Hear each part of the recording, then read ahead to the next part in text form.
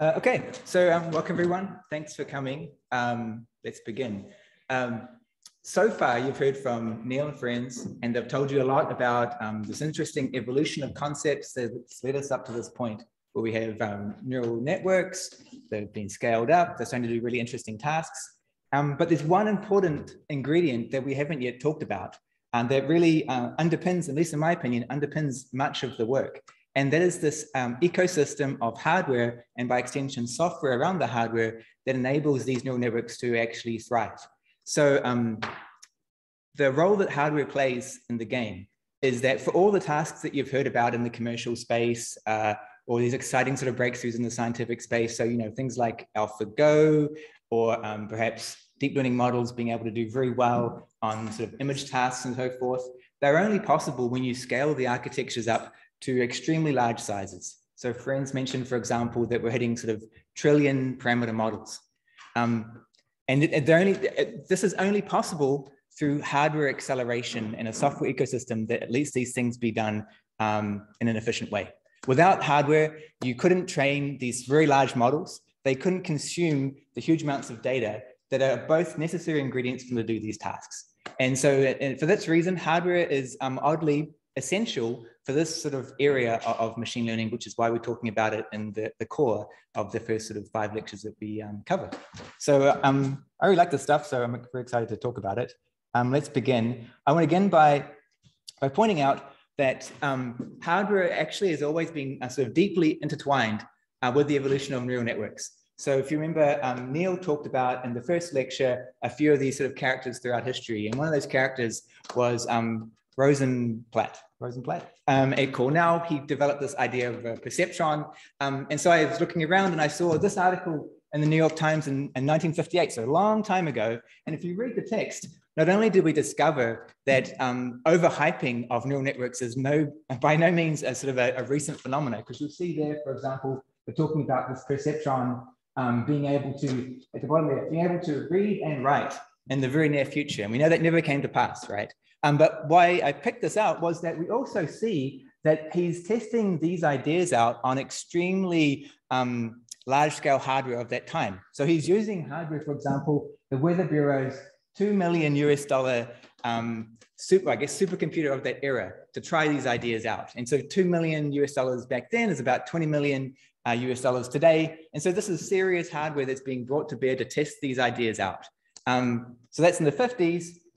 Even if you look in the 80s.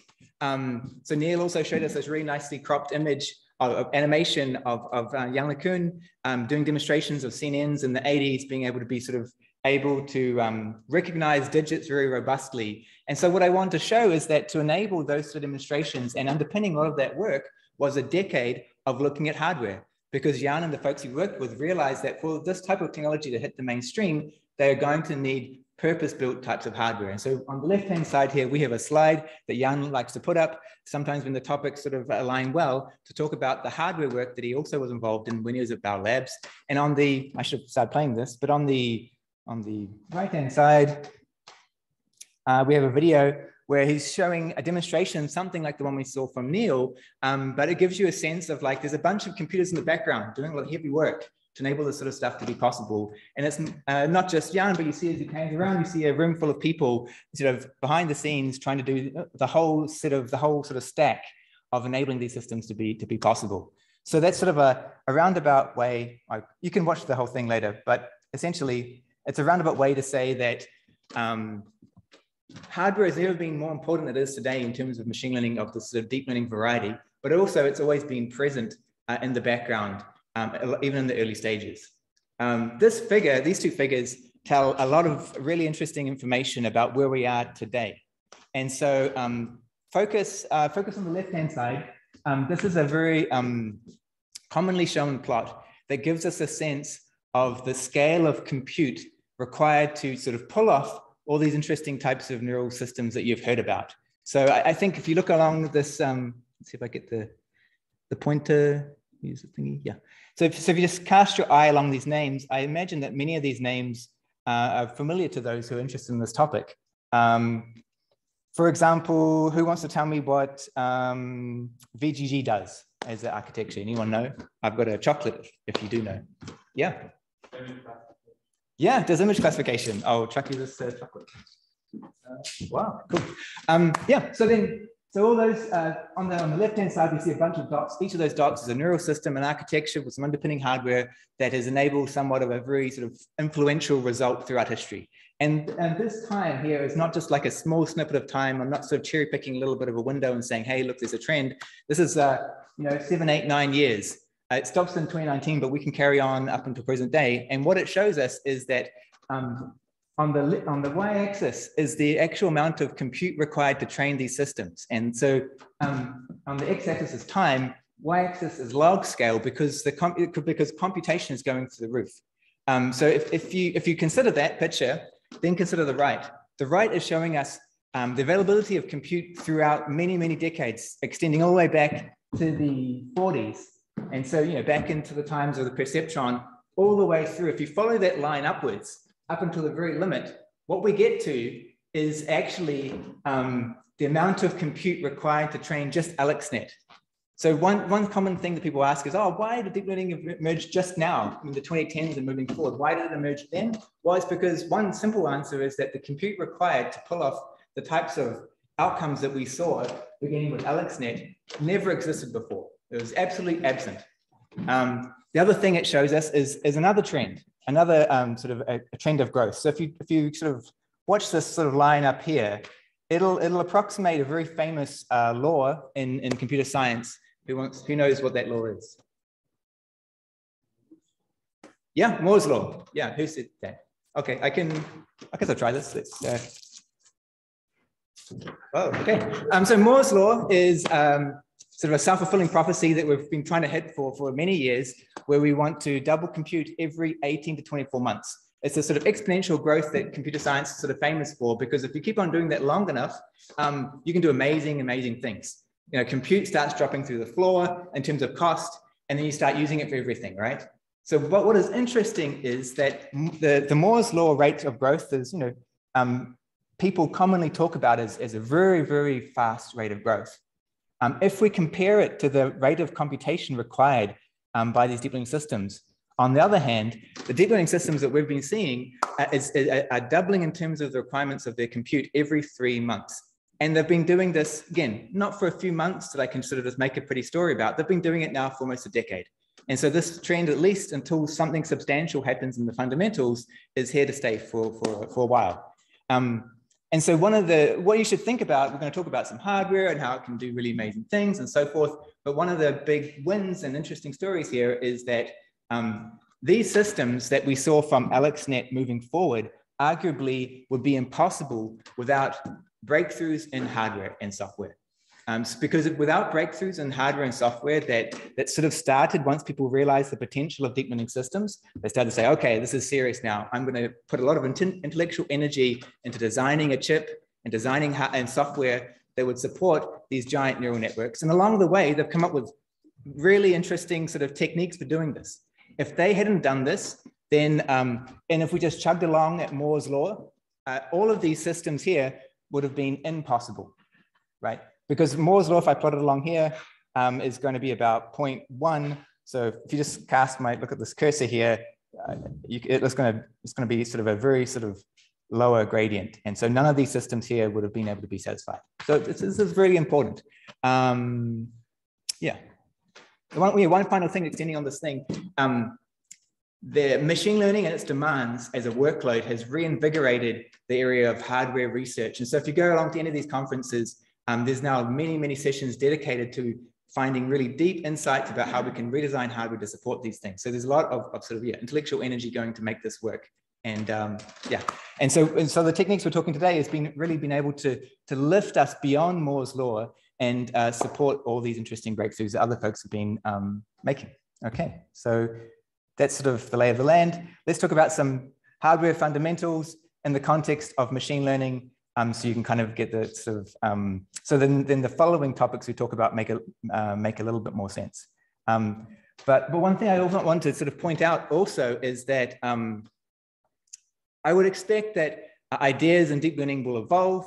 We'll have new types of optimization. We'll have new architectures. We might have even ideas we don't even see coming that is going to start to make some of the hardware concepts we're talking about today perhaps invalid or not as important as they are today. But there are some concepts here that are likely to sort of stay with us even as we pivot around to new ideas. And I was trying to think, what would those concepts be? Well, three concepts that I think are going to stand the test of time as we move forward, down to be others, and these are obviously somewhat debatable. The three concepts I would highlight is this idea of specialization. So the types of chips and the techniques and everything that supports deep learning, because Moore's law is unable to support the demand, what we've had to deal with and go more towards increasingly is specializing the hardware and everything else to fit a very narrow specific set of tasks. And there's this principle that as you start to do specialization in this sort of space, you can get more and more and more efficient at a cost of not being able to support other types of workloads. So specialization, when a brand new thing comes out, we'll probably have to, if it is computationally expensive, specialization is going to play another role. Another idea is parallelization. So to make all of this work, one of the main enablers is that the breaking down of all the different components required to do this computation and doing them at the same time. So that's a sort of a long-standing sort of concept. And finally, there's this challenge of data movement that we're going to talk about. And that's because deep learning models, at least as they exist today, are very, very large, and especially in comparison to the types of memory architectures that we have to play with. And so as I'll be saying, we've got to spread these models throughout the memory architecture. And then as we need to move these things up and down in sort of the memory hierarchy, there's a lot of cost to be paid for this movement. And so trying to mask and hide this latency is one of the main principles to enable these things to be executed efficiently. So those three principles that we're going to go through. Let's talk about this. This slide lets us look at specialization and parallelism all in one go, and two chips that you're probably very familiar with. One is a CPU, one is a GPU. The CPU is on the left, and it's characterized by having a low number of cores and a lot of complexity in how it manages its memory hierarchy. It's sort of basically the Swiss Army knife of compute. You throw any architecture or any sort of algorithm at it, it's going to do pretty well at it. In contrast, is the GPU. And this answers this question of like, why is the GPU so useful in deep learning? Because it instead has invested its sort of very valuable chip die space on having lots and lots of relatively simple cores. These are the green little squares that you see. And at the expense of having a memory hierarchy that's very programmable.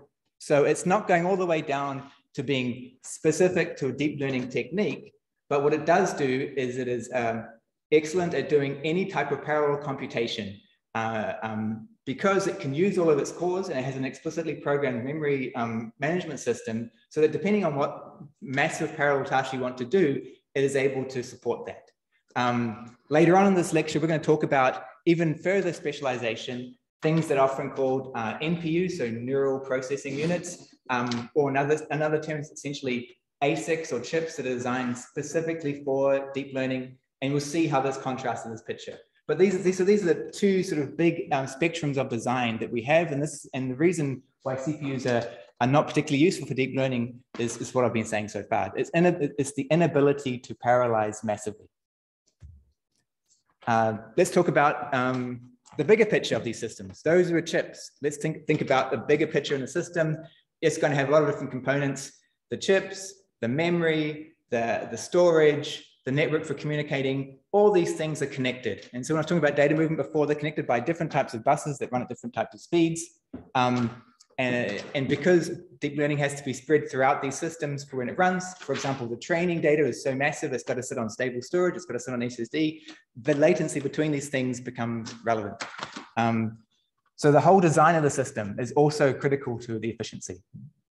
And then this gives us a sort of a typical kind of view of the memory hierarchy. And so in most systems, you'll see this type of thing occurring where you have the fast memory that's very close to the chip, where eventually the inputs have to get to before they can be operated on by the processor is small. And then conventionally, the larger memory that you have, even down to storage, is larger, but it's slower. And so this gives us sort of a quick idea of what this trade-off is. But let me show you two slides. First, it sort of provides us with some numbers to conventional models. And I guess this, I tried to make it sort of grayscale, but I think it's ruined the key. Let's focus on the left-hand side It's a ResNet model. It's assuming we're going to train on CIFAR 10, and then it's showing you what are the different types of objects that we have to deal with during training. And it shows you that I've been talking about large parameter sizes and so on, and that's taking a lot of space. But in fact, when you're trying to do training, it goes beyond just the requirements of holding and describing the model.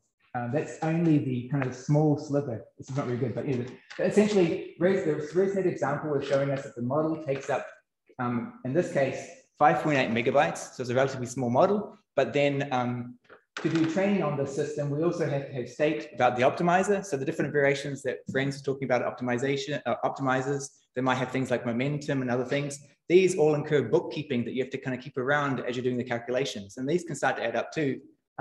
Also, you might not have thought, but the activations, so these nonlinear activations are also going to have state, and they're going to have to be kept around because later on we have to calculate the gradients.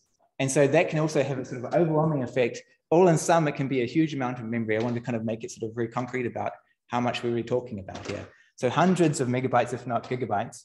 And then let's put some numbers to this data movement cost. So this is a textbook description of the different costs of moving data around the memory hierarchy. And what you should sort of realize here is that the relative costs between different levels can sometimes be huge. So if you look at the speed difference, like this is the speed for the processor to access this bit of memory. So the speed to access L1 versus L2. So this isn't the cache, right? You expect both to be very, very fast. There's a factor of 25 there. If you're talking about what's the difference of acting on memory versus acting on stable storage over in this sort of blue teal color, that's a factor of like 160-fold slower, right? And then so if you think about model sizes being in the hundreds, training set like ImageNet, it could be like 150 gigabytes very easily. So you have to spread this throughout. And then one of the key things for efficiency is understanding where to place the data and then moving this data around as the algorithms occur, such that you're not going to have this effect of the compute stalling and not being able to do anything while it waits for data to come in. So, yeah. Let's talk about parallelism. It's a really important sort of primitive for us to be able to do this work very, very quickly. And interestingly, parallelism is normally very complicated. So there are folks in the computer lab, for example, like Tim Jones, who study how do you break arbitrary programs into small chunks that can be parallelized and put onto a GPU. In this particular context, we are so lucky because what we want to run is relatively simple types of operations that have lots and lots of inherent parallelism within them. If it was some arbitrary sort of more complex algorithm, we really could be limited in terms of what we can do in parallel, because if there's dependencies between these things, you just can't do as much parallelism as we're able to do. Let's first look at the opportunities for parallelism. And then this equation here is just a simple model update that's using some notation that's a little bit different to what friends showed us on Tuesday, but essentially saying the same thing. This is a single model update. And when you're doing it sort of with a gradient descent, and this is let me just go through the notation here. So there's this G term here that's talking about calculating the gradients between examples. This lowercase b is an individual example within a batch, where the batch is this big B, and then we're just going to average the gradients over the collection of the mini batch, and then we're going to apply the gradient. We're going to apply the update to the existing model weights and settings of the model, and then we're going to update it in the next iteration. Just go around like this. And so then, just to show you, I put up his equation here, which is like a more general form of that, right? And so I rewrote this because I just wanted to highlight there's many opportunities for parallelism when you're doing this model update, which is the typical sort of heavy bit of the task. There's many different tasks we could talk about, but we're going to talk about the things that cost the most because they're most frequently done. So where are these opportunities for parallelism? Well, the first of these is when we're calculating the gradients. To calculate these gradients, we're going to have lots and lots and lots of matrix multiplications that need to be done, they can all be done independently of each other in parallel. So that's one example. Another example is that we are doing, there's these mini batches, right? Each of these individual examples can have these gradients computed in parallel of each other too. So we don't have to do the different examples in sequence. We can do them all at the same time. Number 3, we can have lots of mini batches to do, right? We're going to break up the training set into mini batches, and then we're going to apply the model updates. Each of these batches can be computed in parallel of each other and then applied, right? So that's another opportunity for parallelism. Finally, things like learning rates and many different types of hyperparameters can have a huge influence in terms of the end result and quality of your model. And so what folks do is they train with lots of different types of hyperparameters in very similar settings by just tweaking one thing, learning rate being a very common one of these. And this is another example of how we can do all these things in parallel. So hopefully I've convinced you that there's a lot of opportunity for parallelism here. The next question is, how are we going to exploit this potential? And again, so we're going to come back to our friend, the GPU. It's the most common, readily available source of a processor that can really cope with these opportunities.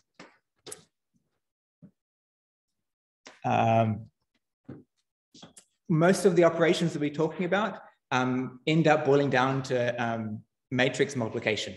And then so within GPUs, it's not trivial to sort of exercise this opportunity to run in parallel. And that's because, as I was mentioning, one of the hardest things is to make sure that although we have all of these different cores that can run in parallel, you need to be able to feed them well. So if there's any point in the execution where a single one of these cores doesn't have the input it needs, it's going to wait.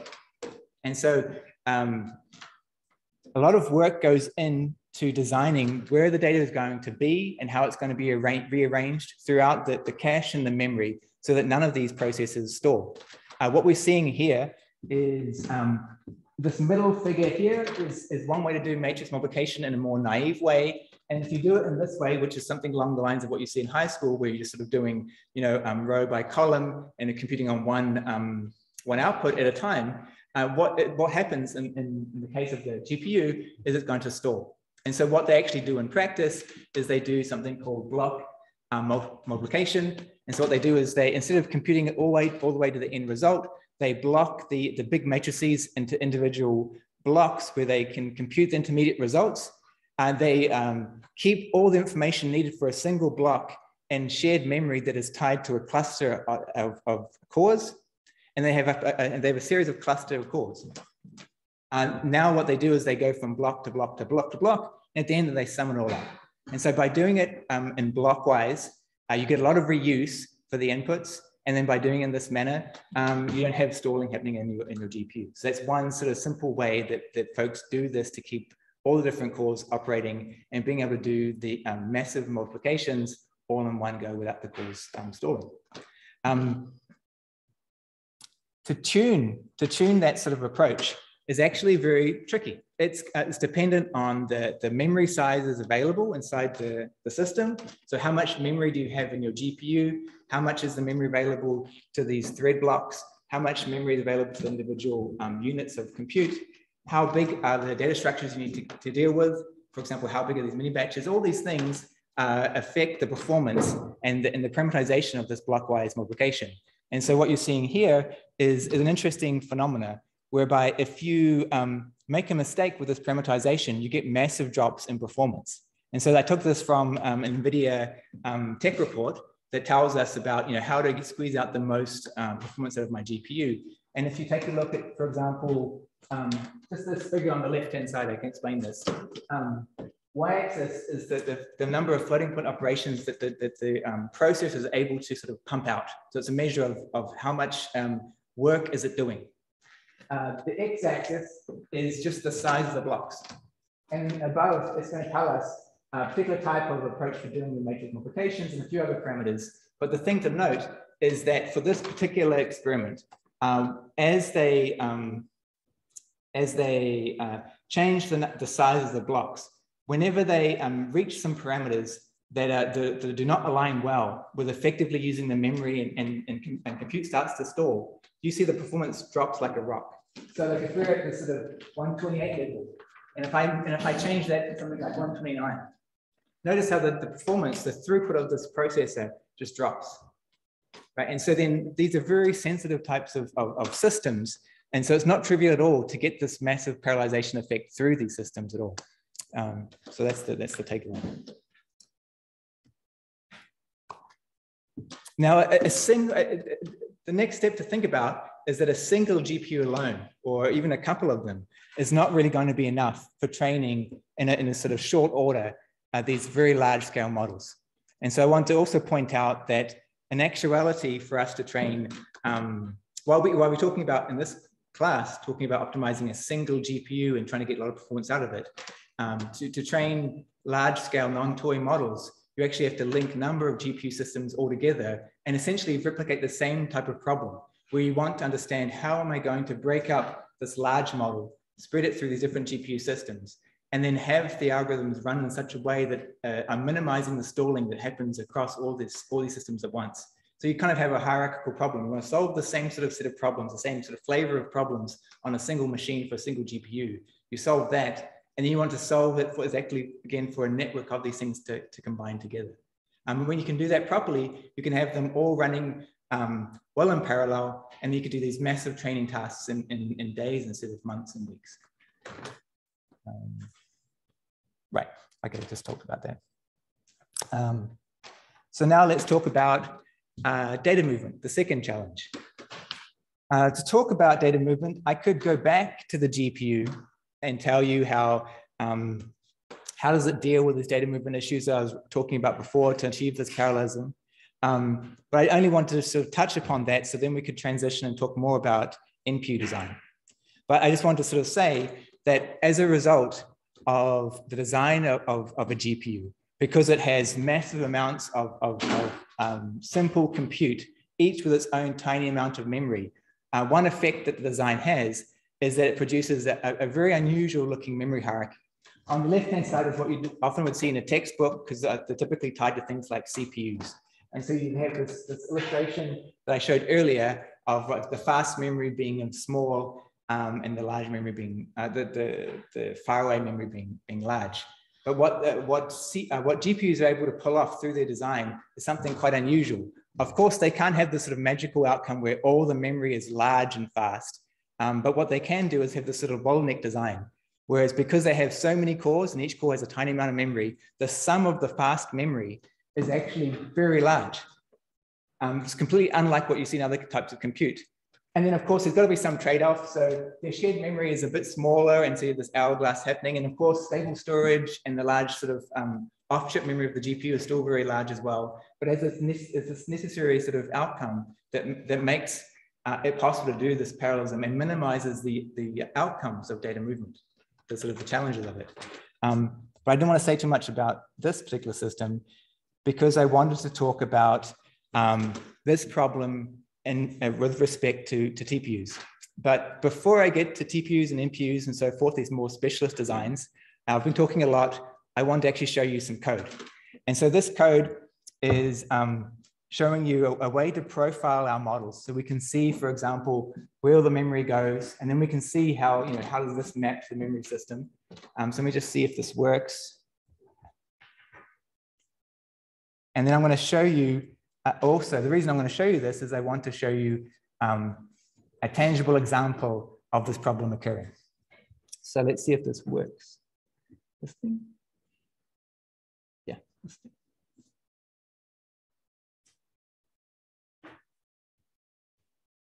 So you can use this later, but this is showing us, I'm going to import the AlexNet model.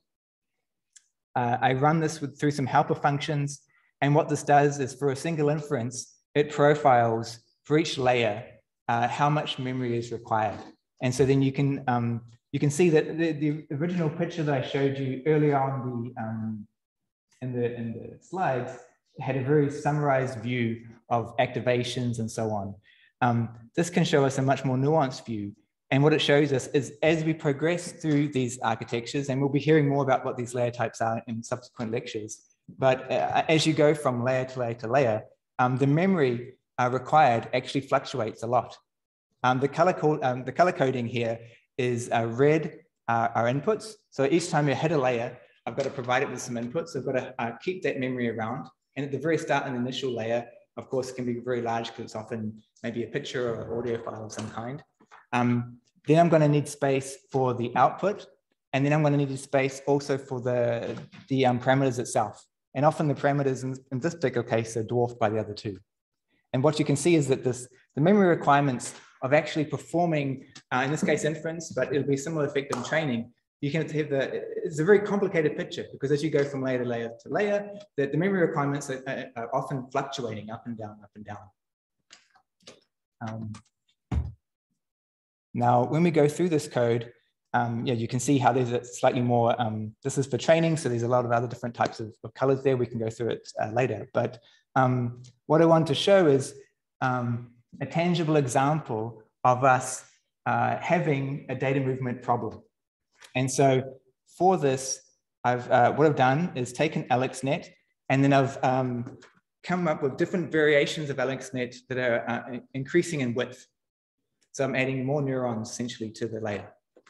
And then what I'm trying to do here is, can I find a tipping point in my system for what the Colab is running on, such that when I get a little bit bigger, I suddenly have to not use nearby fast memory, but have to also start using some other subsystem of memory that's going to take a lot longer to execute.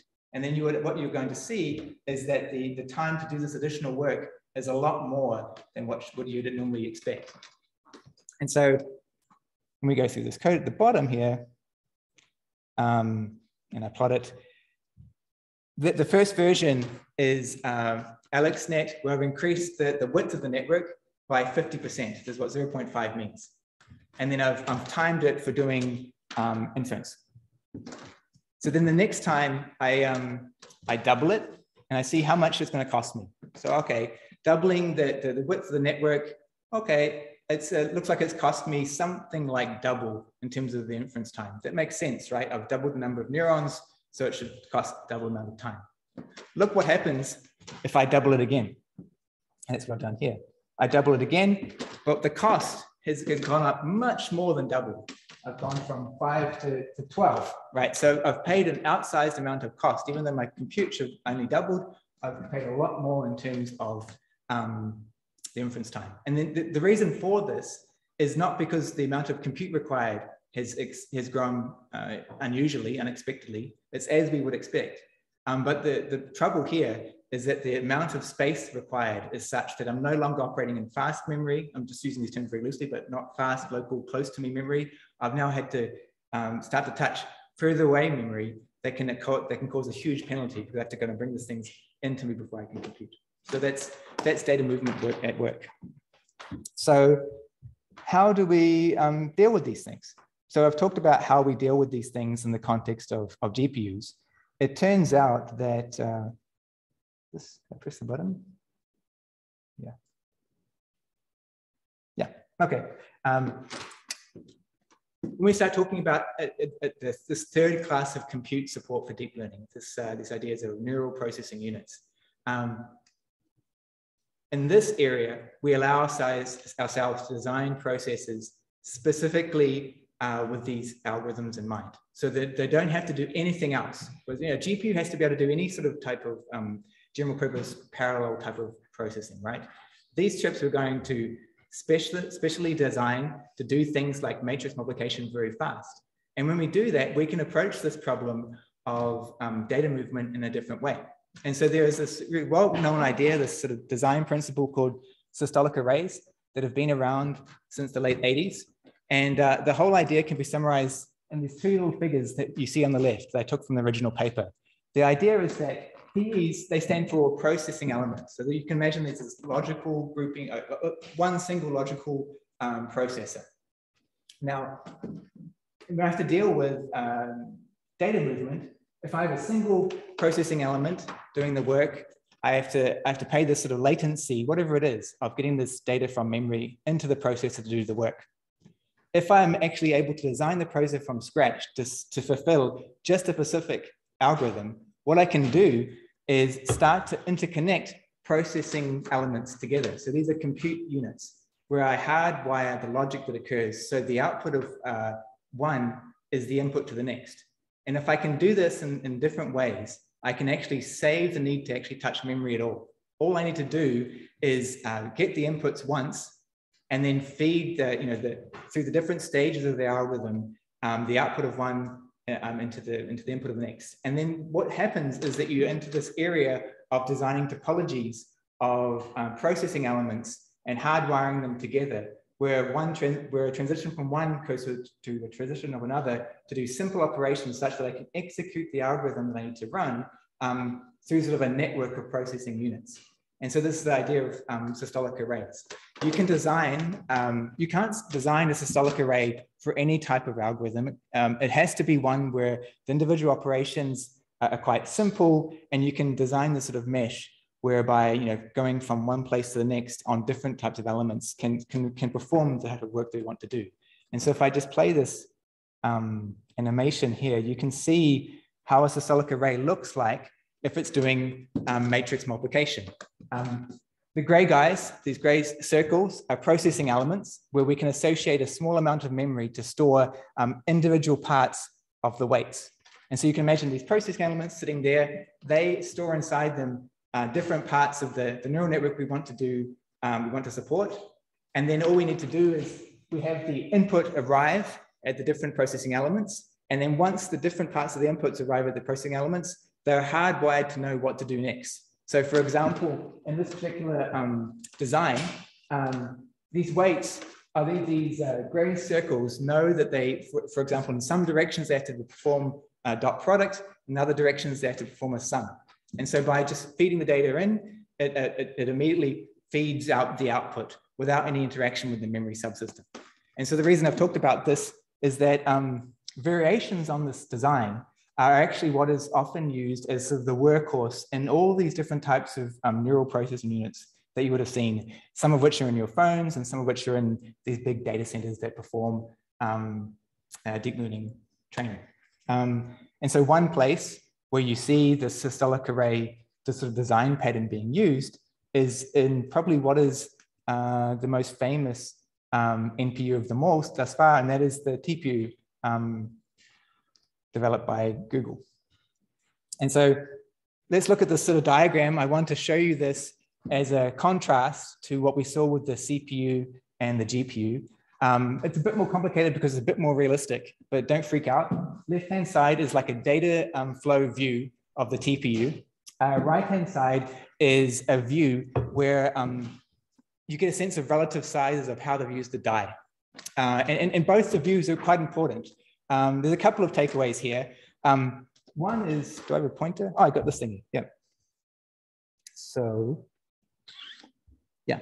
One thing to note is here we have matrix multiply unit that's been designed using the systolic array principle. And because in this design, not only do you have to not interact with memory very much, but all the control suddenly disappears. So you can design much, much larger collections of processing elements than you can otherwise build even in a GPU. So in a GPU, you can talk about, well, they used to talk about hundreds and perhaps thousands of cores. In this particular systolic array, we have 64,000 simple processing elements all working together. And that's possible because we've reduced the logic and we've hard-coded, if you will, the execution of an algorithm to do matrix multiply. The other thing I want to point out is that the TPU is sort of a lesson in extreme specialization. You'll see here different types of compute units labeled very obviously for different types of neural architecture components. So they have this big systolic array that doing matrix multiply heavy lifting, but then they also have specific compute just for supporting things like activation, because they know that there's certain types of operations that are being done by activation. So when we're doing it, we're doing that part of the processing, we're going to have a specialist compute just there with very simple logic just to perform the operations we know that are required. And we have the same thing for doing, we have a specific type of compute just on the chip for doing things like normalization and pooling. The other thing that you notice is in the memory structure, it's a little bit hard to see, but let me point out two things. Up here, we have memory that's related to storing the weights of the processor. And so we can see here that this memory feeds into the systolic array, but at a fairly low data rate. And that's because they know that it's going to be fairly infrequent that they're going to change one model for the other. This design is a simpler one that's designed specifically for doing inference very fast. So, when Google deploys this to a data center and they want to run, they'll have to deploy, for example, an ASR model, and so a speech recognition model, and then they know that they're not going to update that speech recognition model that frequently relative to the amount of inferences that we're going to run through it. They're going to have lots and lots of examples going through, getting the results, but they're not going to change the model very frequently. So they designed this part of the memory subsystem to be a size that accommodates the weights necessary for the model, and then the throughput into the systolic array is relatively small. So look at this number compared to this number here, right? 30 versus 167. So there's a much faster bus going to another part of memory that's assigned for activation. And obviously, because if I'm supporting inference, I'm constantly changing those values as I go from layer to layer to layer and compute these activations. So activation, activation not only is large, but they've designed the chip in a way that the bus that connects those two components are much, much faster. So those are examples of things they did specifically to support this type of processing, and it wouldn't, it's essentially useless for doing anything else. Yeah. Let me show you another example in code. You can see this later on. These are all Colabs, so you can run it on your browser whenever you want. I just wanted to show you these relative comparisons between a CPU, a GPU, and a TPU. So let me just do that so you can see just how big of gains we're talking about. Hopefully it hasn't timed out. So, oops, it did. What time? Let me just show you the values so you can always play with it later. But here sorry, 10 minutes. Yeah. Yeah, I'm still just going to go quickly just to show you that, okay, so we have these random numbers, and we're going to do this timing loop to see how long it takes on a CPU. So you can test this out, and in this particular instance, I got 30 seconds for these two massive arrays. If I go down, I have an example of a GPU, and you can see that what took 30 seconds for the CPU took 0.08 seconds on the GPU. Now, this is not an apples with apples comparison. Obviously, the type of well, it's hard to actually measure between two radically different microarchitectures, but these are very different chips. But you can see you've got a choice of going A and B, and one is much, much faster. If I go to the TPU example, and it's, oops. What's interesting is all of these resources are available to you. You can't train huge models, but you can sort of play around and experiment with these different hardwares available. What I can show you is,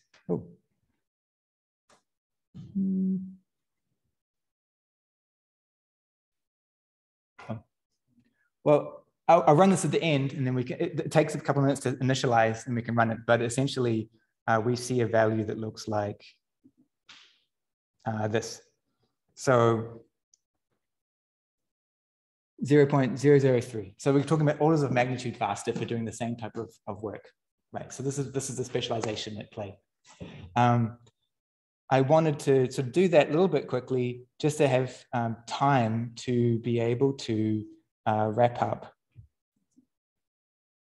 and express a couple of final messages that I think are pretty important.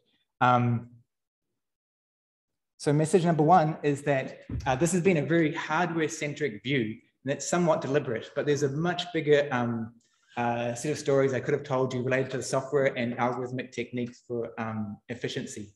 But one thing I want you to sort of understand is that we've talked about things in a very raw form, but most of the time as a developer or as a practitioner of these deep models, there's an ecosystem of software stack that protects you from all these gory details. So probably with equal importance as AutoDiff is that these stacks also manage all of this performance issues for you. So they make very clever decisions about which GPU and how you're going to parameterize it, and even which sort of way you're going to do matrix mult for different examples. They make those decisions for you, so you can get relatively good performance without doing any heavy lifting. And those are some of the main benefits of using software like PyTorch and so on, and the underlying sort of lower level embedded libraries that are there as well. And so you might not realize, but when you're using PyTorch, it's making fairly sophisticated decisions for you. So one example is that it literally knows many different ways to do matrix multiplication. It's going to look at the inputs that you're giving it and make a decision. And even if it's uncertain about the decision, it'll actually do sometimes probing. So it'll run a few epochs or a few examples of what you're doing. It'll probe to see what sort of behavior it sees from the hardware that you have and the algorithm that thinks is going to work well. And it could even pivot to other options to make sure the subsequent iterations work even faster. So there's a lot of things happening under the hood that's really important for performance. So that unless you're really doing something unusual, you get a lot of these things for free. So that's important, point number one. The other point I wanted to make was there's this really interesting sort of white paper. This is the latest version of the communications of the ACM. So if you're interested, the library will have it, or you can have my copy. It describes this notion of software lotteries that I want to make sure they got across to you. And so what we live in right now is what you call, what the author, Sarah Hooker, would define as a software lottery. And so what that means is that because of historical decisions about how you want to optimize the software and hardware stack, certain things are now very, very fast because there's been a huge amount of investment in hardware and software to support certain operations. But intrinsically, there are other operations that are no more or less compute heavy. It's just that they are not going to be anywhere nearly performant as the ones that we've been kind of streamlined for. And so you can kind of think of it as tunnel vision. There's certain type of, particularly in the area of machine learning, there's certain types of architectures and designs for optimizers and so on that are going to just fly, underpinned by hardware and software. And so that this really is limiting the scope of what works, and sometimes what works efficiently, and for no real fault of other explorations that you might come up with, they're just not going to be anywhere performant because there's the lack of hardware support for them. So the lottery part of this is that there are certain winners that are being selected, not because they're fundamentally a better idea, but just because that they are more efficient because of the sort of the background of where the hardware happens to have gone. And so one of the open questions for the whole community is that how do you incentivize and enable people to explore at the borders and even further, especially in the areas where we're not sure if something's a good idea until you start to scale it up. And if the hardware is not there, how do you explore that? And so I just want to emphasize the point that what is fast right now is not really a function in all ways of how complex it is, but often it's a function of how much effort has gone on to optimize that moving forward. So that is essentially right on time. Yeah, thanks for listening today. I think the next lecture we have is going to be a summarization of where we've got so far. So you can ask us all the different questions you might have, and we'll sort of also review the material that we've gone on so far. Any questions? Okay, thanks very much. Oh, yeah. Yeah.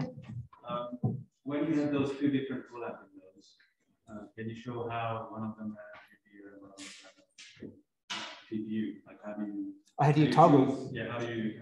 Yeah, I can do that. It might be useful for people to know. Yeah, it's just about the let's see.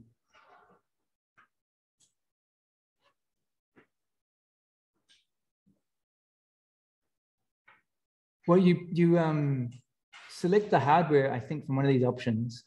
Yeah, that's what I was.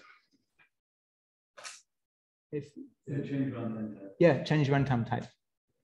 And so you can pick the one that you want. Oh yeah, I forgot. So yeah, on the GPU instance, I mean, the GPU can't survive without a CPU. So if you grab a GPU instance, you can run some of the code on CPU to get the measurement. So you can toggle between GPU and CPU. Yeah. And there's also these cool functions for like probing what the hardware is. So interestingly, when you run Colab a few times, you're not always guaranteed which particular system you're going to get. So you might want to probe it and see, oh, which GPU I get, because you might run it once, get one figure, run it again, get a completely different figure, and wonder what's going on. So you can see what's happening. And one interesting thing I found when I was trying to do the data movement example was that it'll actually change hardware underneath based on what you're running. So for a few times I was running it and I couldn't get any sort of effect, and I thought, what's going on? It was actually because it was pivoting from one hardware to another when it saw that a different type of hardware was needed. So it's pretty smart, actually. Yeah. I have questions back. Can you share these notebooks? Yeah, I can. Yeah, I'll share these notebooks and the slides on the same page so you guys can play.